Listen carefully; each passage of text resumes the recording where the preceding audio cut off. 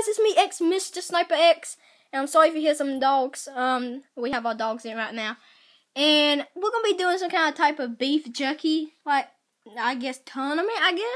So we have Trader Joe's natural beef jerky. It looks really good, and then we have a Slim Jim stick, which looks pretty good too. So we're gonna open these right here, and let me cut the video where I can open these. So I'll be right back. So now that we have them both opened, I'm going to try them. I think I'm going to try for this Trader Joe's first because I've never actually tried it. And we have a good big piece here. So, here we go. Ow.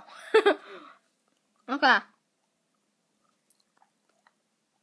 It's pretty good. Okay, that's actually really good.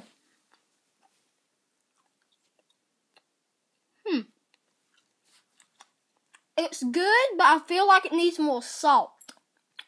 That would be a lot better. Okay.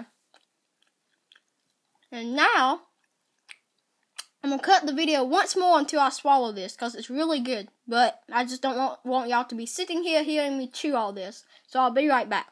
Okay guys, I'm back. That was very good. It took me a while to chew it. So yeah. Now we're going to be trying the Slim Jim beef jerky stick, as you can see right there. Okay, so now I'm going to try a bite of it. And it's very good. And actually, a fun fact, Slim Jim is actually my favorite kind of jerky. And it's very good.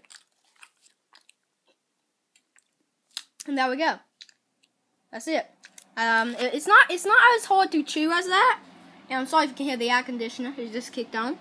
But yeah, I have to say, I think Slim Jim's gonna win with this one, just because this one would be much better. All it needs is more salt. If it had more salt, it would be really good. But yeah, guys, I think I'll end the video here. Maybe y'all can go out and buy y'all both of these kind and try it and see what y'all think. And if you do, leave it down in the comments below. And yeah, I think that's it. So hit that like button if you did enjoy, subscribe if you haven't already. Thanks for watching. And peace out. We have our winner right there.